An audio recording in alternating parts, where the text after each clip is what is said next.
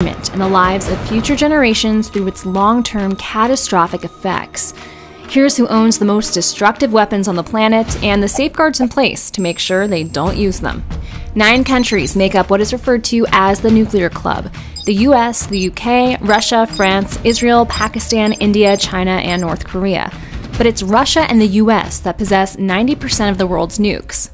There are over 13,000 nuclear weapons in the world today, but in most cases, the exact number in each country's possession is a closely held national secret. A nuclear weapon, which can be delivered via air, land, or sea, is a device that uses nuclear reaction to create an explosion, giving off 4 types of energy: a blast wave, intense light, heat, and radiation. The explosion creates a large fireball, which vaporizes upward into a mushroom-shaped cloud.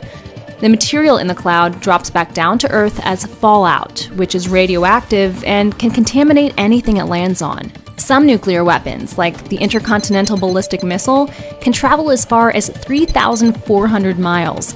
That's the distance from New York to Alaska. The US invented the nuclear weapon, and in 1945 conducted the first nuclear test explosion, called the Trinity Test.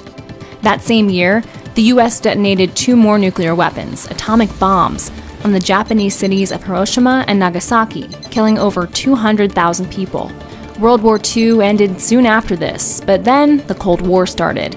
The nuclear arms race began as the Soviet Union, the UK, France, and China began conducting their own nuclear test explosions. Countries started stockpiling nuclear arms amid the Cold War, and at the height of the nuclear age, there were 70,000 nuclear warheads around the globe.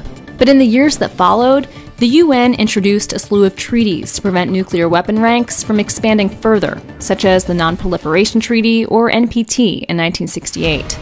Today, almost every country in the world is part of the NPT, except for South Sudan, India, Pakistan, Israel, and North Korea. After the Cold War, the number of warheads decreased drastically, thanks to arms control agreements and the dismantling of retired equipment.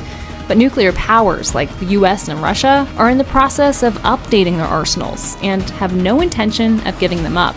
Between 2019 and 2028, the US will have spent $494 billion on upgrading its arsenal, modernizing outdated equipment from submarines to ballistic missiles to nuclear